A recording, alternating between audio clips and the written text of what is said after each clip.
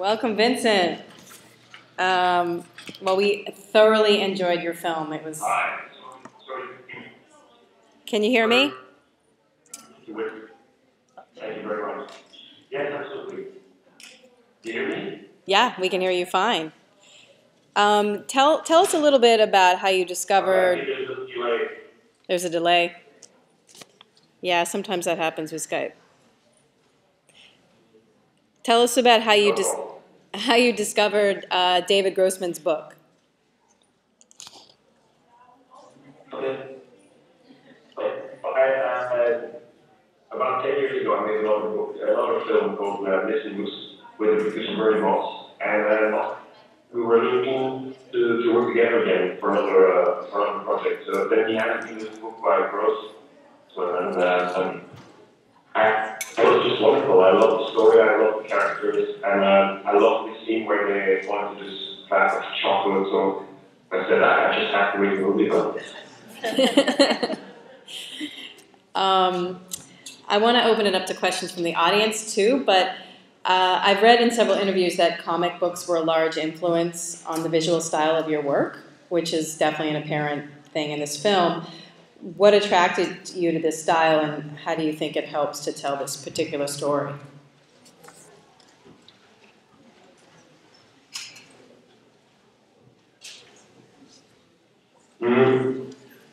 What I like in comic books is that they're very specific. I mean, you have one image and one, it's very, I love this kind of dry humor that comes with that. I must say that the comics in Europe are very different from American style comics, where it's very realistic most of the time, and I think that you should maybe, Vincent, of course. I think there's a lot more like that here in Europe. So, it's something that's in my genes and I can't help myself. Things I make always turn out a little bit comic-y. Are there questions from the audience? Any hands out there? Don't be scared. Yep. In the middle there? Barbara.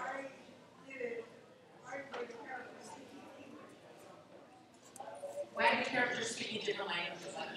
Oh. Why do the characters...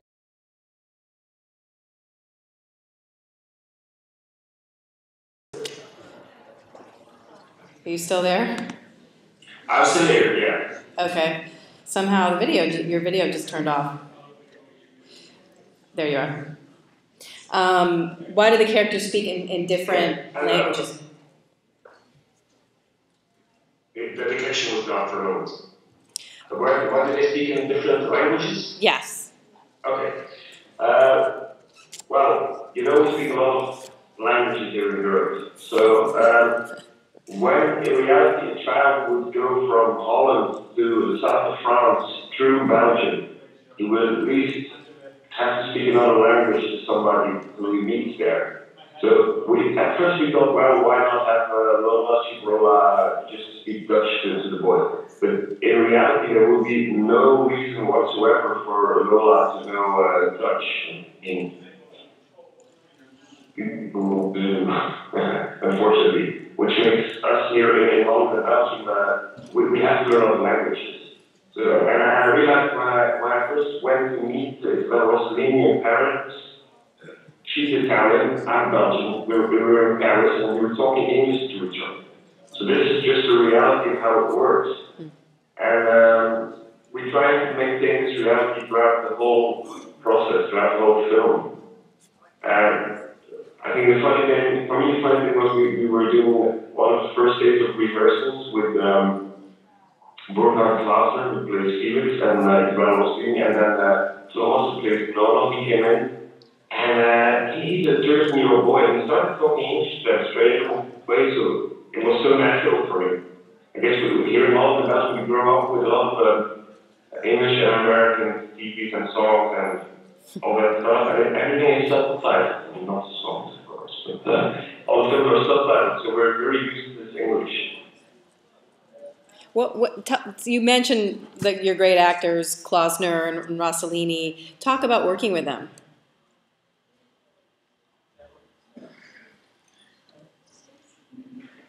Well, was great. I mean, as a director, it's always a gift to work with very good actors. I mean, and of course, the first day, the night before the first day of shooting, I had to convince myself, okay, don't think of all these people who were standing behind Isabella Rossellini. I mean, if I begin to imagine Ingrid Bergman, Roberto Rossellini, and then of course, you know, Martin Scorsese, David Lynch, if I think of all these people looking at over my shoulders, I would totally freak out. But the good thing about Isabella Rossellini is that she's very kind. She has a great talent to put people at ease. I guess people are starstruck with her from the get-go. So she's very good at making me feel at home. She's very funny and warm. And then Burkhardt is a very serious, you know, German actor. If you look at his filmography, most of the films he's done before this one are very, very serious films. But I noticed on the internet that he has a theater show where he goes around performing songs with songs of Charles Trenet, very, you know, a little bit like this. And I thought, well, he might be a good Felix. And he was just a great actor, very nice guy. And how about working with Thomas, the actor Thomas Simon? That must have been a challenge, but also a lot of fun. Yeah, working with children is very can be very rewarding. It's different from working with a professional actor because you can't really. No, you're cutting a bit. To be so concentrated the whole time. And I know that must have been hard for Burkhard Klausner as well sometimes, because films would right before a take. You understand? Yeah. Okay, I just continue. I don't know if you hear me still, but Thomas would be joking around right before the take, and then our action would go click straight into this concentration. And that works for him. It's like the play is really like playing. Are there other questions from the audience? Yep, right up front. Where were all the main actors from? Were they all from the Netherlands? Where are all the main actors from? You mean Rossellini and Klausner and? Yeah. I'm sorry. Oh, the young boy. The father. Klausner is German. Rossellini now lives in New York, but is, you know, from all over the world. And I assume that Thomas Simon is from the Netherlands. He's Dutch, yes. Yeah. That's right. And most of the other actors are Dutch. German.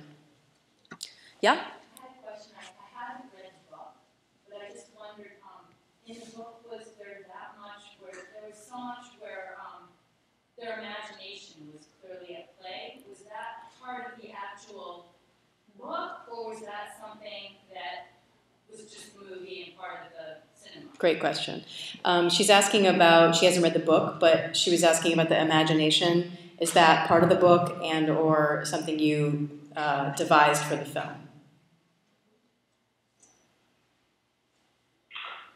I think the way I read the book, this is very much part of the book, because I think it's really about Noah's wish to know his mother, and the way he wants to know the story and he imagines the story.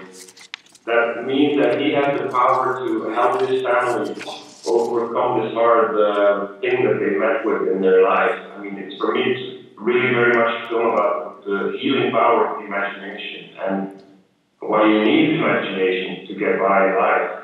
And maybe we strengthen it a little bit in the film in the way that you visualize all this imagination. Because in the book, it's very easy. Felix and Noah travel through all the different places where Samara has lived. And Felix tells him about stuff that so I went through. And so immediately you imagine it while you read it. But in the film, as well, we might read Nono in a way as the motor of these stories, that he puts all the pieces together and he imagines how it could have gone. Yeah, I've actually read the book, and I feel that for me, there's certain scenes in the film that feel completely honest to the book, like the scene with the chocolate factory and the diamond. That they're watching that, and that story that's unfolding. I sort of saw that same story in my head as I was reading the book. So I think that's Wow, that's great. it's a very, very good book to read. Nicole, do you have a question?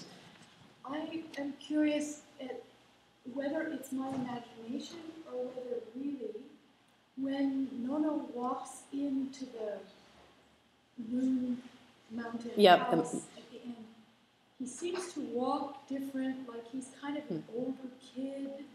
And did he direct him to sort of be already a little more like now he's 13, More mature.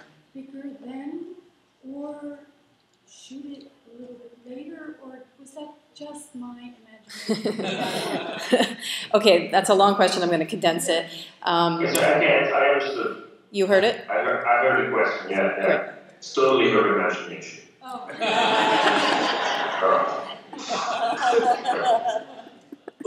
No, I think different things are at work there. I mean, first of all, it's in the story that no one has gone through so long now, and he has got the power now to go on this journey by himself. Yeah. So he hasn't matured as a character. That's one thing.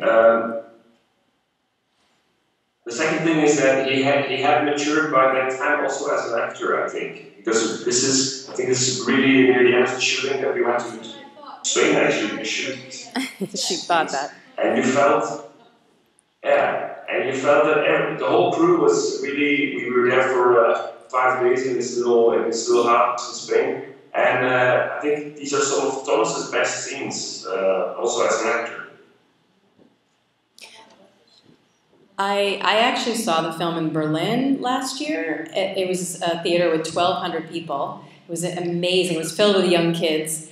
And you were there, and Isabella Rossellini was there. Unfortunately, you guys couldn't be here tonight. I know you're prepping another film, and it's so, so gracious of you to even be here in virtually. But I'm curious to know what that's like to stand up in front of an audience of 1,200 people for your premiere. And many of them kids. Yeah, well, that was, what can I say, that was fantastic. I mean, it's not so much even going up there after the film, but being there during the film and feeling all these people. I mean, if one people watches the film and it goes like, you don't hear it, but if 1,200 people go together, it's like one big body that breathes and lives through your film, and it's so rewarding because in the making you make all these choices to all the little details, and I had a feeling in Berlin that people really saw all these little things we put in there. So that was a great, wonderful moment, I must say. Yes, Bruce? For the commercial release of this movie, has it been shown in Europe yet? Has it been shown in Europe, and the plans for the commercial release of the film? The film has been commercially released in Europe, in Belgium and Holland. And I think it will be released in the States. There's a distributor who has picked it up. So I think it will be released soon. So go on Twitter, everybody. Yeah, there's a question over here. What was the importance of it being a bar mitzvah, and why was there the Hebrew song involved in there? What is the significance of the bar mitzvah, and why was there a Hebrew song? Hebrew lullaby.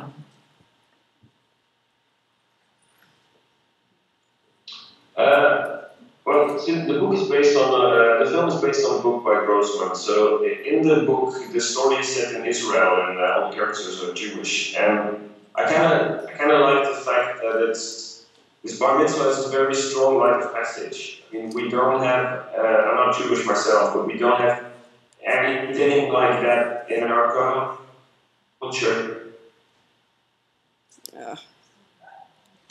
Just when you're saying this, You froze!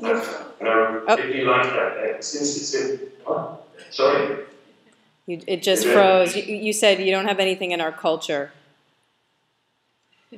Okay. I don't follow you. Sorry, this is if we comment on so very quickly, it's difficult in this. I think sometimes I hear you with a very metallic voice. So I kind of liked all these elements in the story, and yeah, that's why I kept doing it.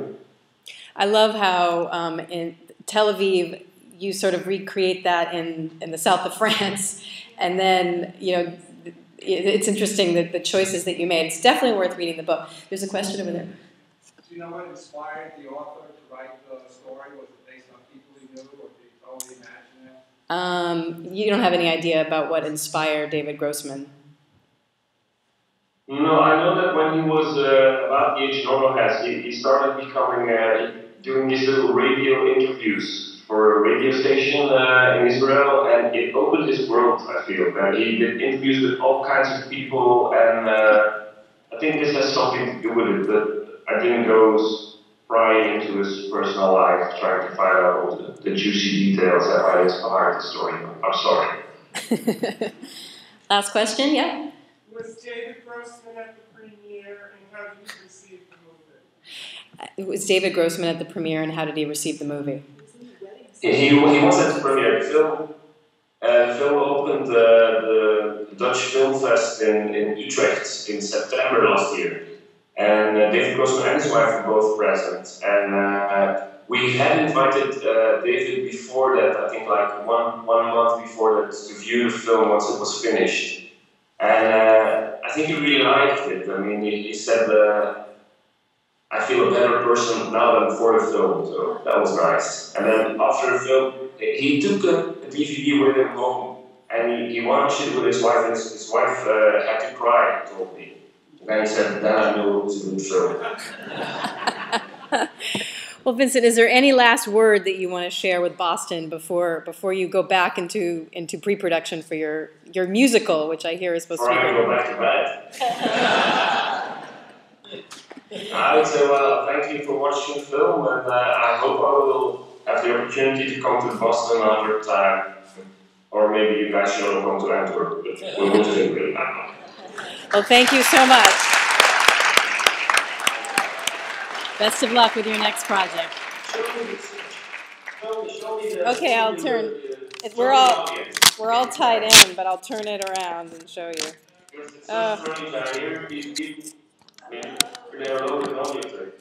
The audio is here, but the video is gone.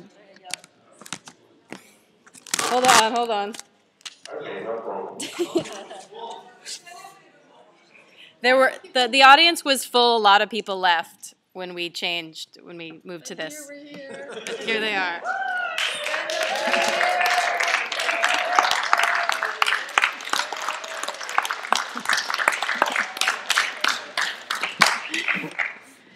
A very happy Boston audience. Okay, great. Schlaft gut. Okay. Good night.